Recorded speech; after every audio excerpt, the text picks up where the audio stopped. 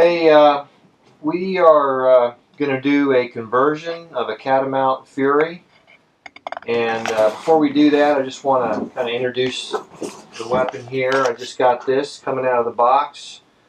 This is a Catamount Fury 1, and they also make a Fury 2, but this is the Model 1, the Fury 1. And it comes packaged here, and they give you 5 magazines.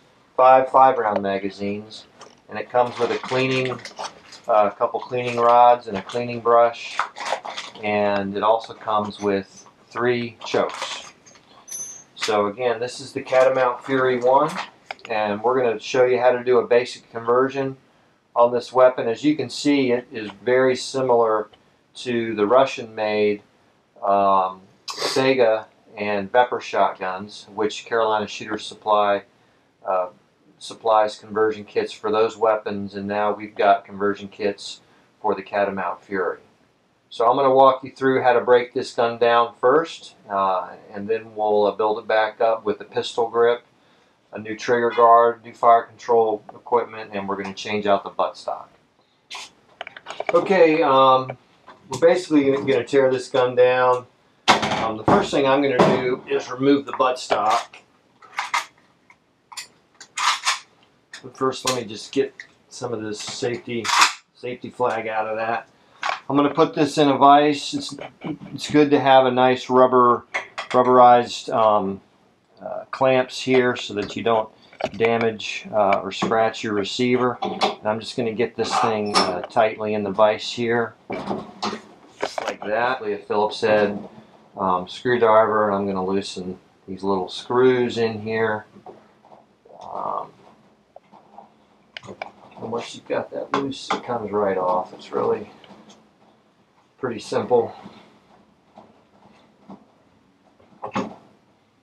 As you can see, it just comes right off there. So as you can see, I've got the camera looking down into the buttstock, and there's a flathead screw about 8 inches deep in there that you just need to get a screwdriver on that and take it off. Pretty easy to do, but I just wanted to show you what that screw looked like. So I'm gonna remove the buttstock now. Okay, just to remove this, get a screwdriver on the nut in there on the screw, and as you can see, it's pretty easy to take that screw off.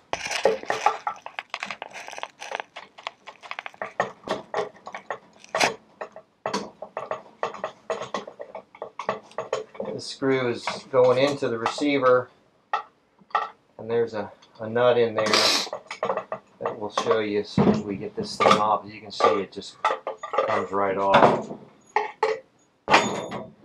Okay, we're just going to continue to do the basic tear down. We're going to open the dust cover, which pretty simple operation. You're just pushing on this spring, and then we're going to remove the recoil assembly, which it just kind of pulls right out, just like that. The next thing you want to do is take the bolt and carrier out, and to do that, you just basically slide it back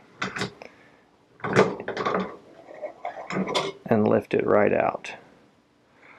Okay, the next step in the teardown is we're going to remove the safety, which is pretty easy. The safety is just this lever right here, and to remove this, you basically just pull it up.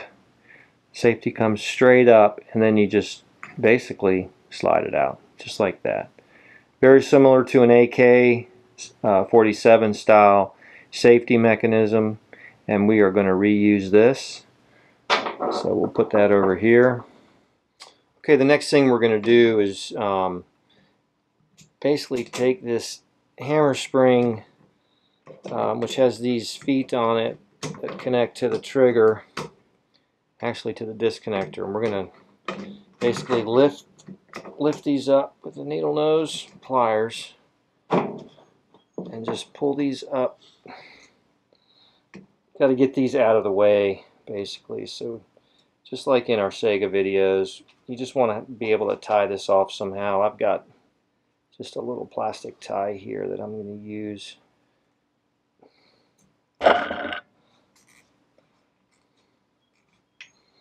tie that off. Okay, so you basically have got that spring now secured, and that's going to allow us to remove remove the trigger and the disconnect. Okay, before I remove the rest of this, I just wanted to point out the next thing we're going to do is basically remove this long spring here. All of these axis pins that are going through the receiver have a little groove in them, and those axis pins are being held in place by this pin. And this pin comes all the way from the hammer, which is held in by an axis pin here, all the way back to the trigger, which is in the rearmost position of the receiver back here. There's 1, 2, 3, 4 pins basically holding all the fire control group in place. And these axis pins are right here, and there's this shepherd's crook is what I call it for the AK. It's this pin here, and we're basically going to cut. Okay, we basically have to get something in here to pull this away from the receiver, and so I'm using an awl here, and just need to pull that away so you can get a wire cutter down in here, which isn't the easiest thing to do. And sorry, my hands are kind of blocking the view, but that's the only way to get this down in here.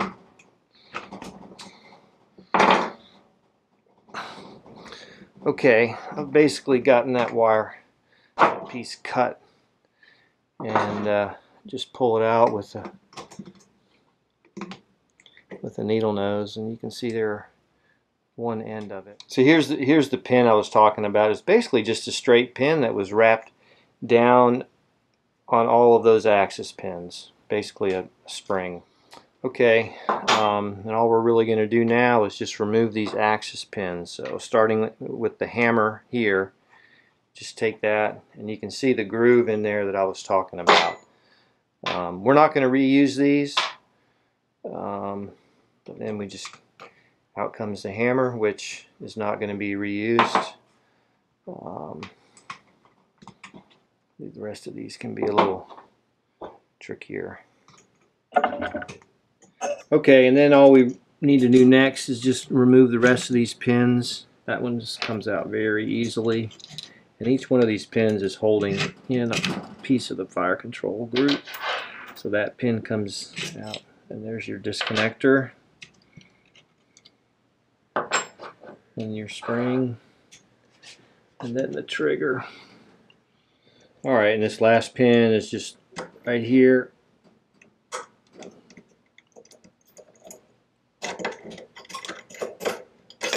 It just comes out.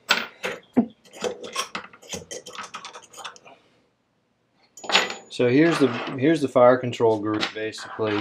The hammer, disconnector, this little rocker arm, and a trigger, and the pin that was holding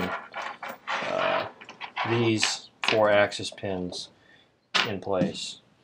All this is going to be, and the hammer, of course. All of this we're going to be, we're not going to be reusing any of this. So.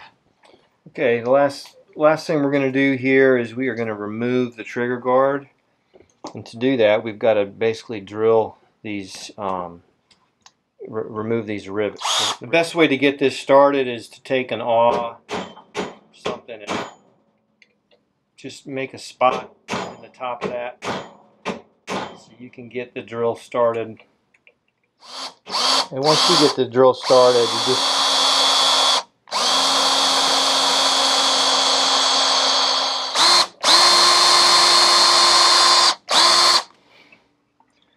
I've pretty much got that one riveted out, the rivet taken out there, and I'm just going to put a punch on it.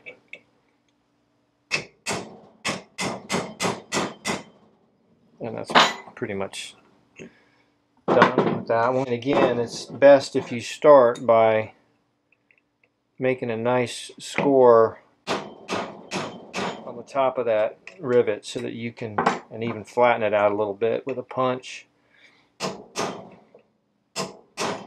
Okay.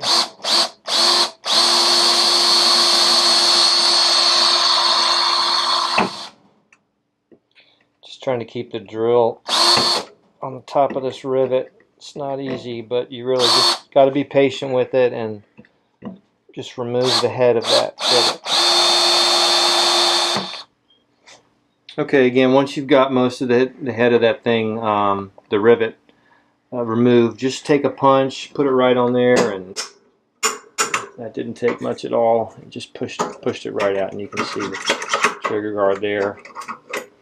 Okay, and there's one more to go under here. We're going to have to turn the gun over for that. Okay, I've turned the gun over. We're looking at the bottom of the receiver here, and you can see the trigger guard and the plate. These are the two rivets we've popped out. And the last thing to do here is just a little tack weld. So to get this, I'm going to use a chisel and a hammer. Basically, you just want to pick that trigger, you can almost bend it and tear it off, but I'm going to put the chisel right there and just get right here. And that's it. So here's the trigger guard and the plate, and we're not going to reuse that, so I just wanted to show it to you. But basically here, now let me just show you what we've got here. Underneath that plate is a forward trigger hole, which is where our new trigger is going to sit. The original trigger was back here, and this is where your pistol grip is going to be. And we're going to have a trigger here, and the hammer's basically going to stay where it was. So the next thing we're going to have to do is basically make this hole a little bit bigger, because the Tapco